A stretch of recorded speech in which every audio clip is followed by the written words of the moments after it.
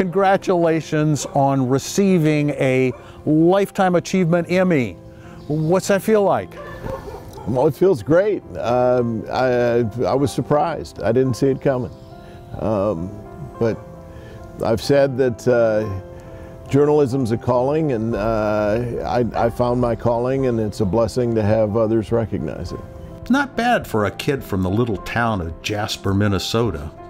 Jim first answered the call of journalism as a radio TV major at Minnesota's St. Cloud State. I went to the college radio station when I was a junior and asked if I could get some practical experience. And they said the only thing we've got is a color guy on the broadcast of the hockey team.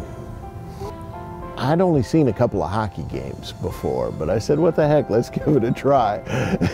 And it was a great experience, because you know that's what journalism is you go out and you learn things and then you tell people what you learn. Jim plunged into covering politics with his first job at WMT in Cedar Rapids, Iowa. And I was there in 1980, 79 and 80, during the build-up to the Iowa caucuses.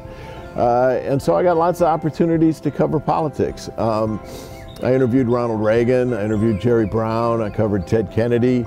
Jim's insightful political coverage led to a job at Wish TV in Indianapolis.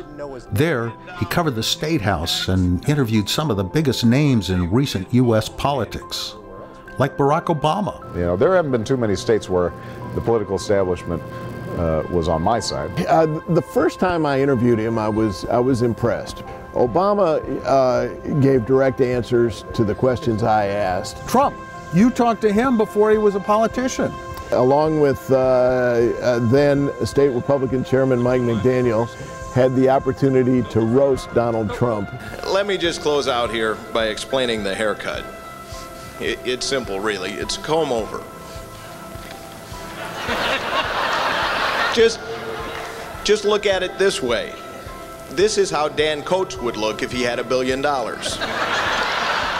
In politics, you deal with a lot of people who are very serious, sometimes too serious.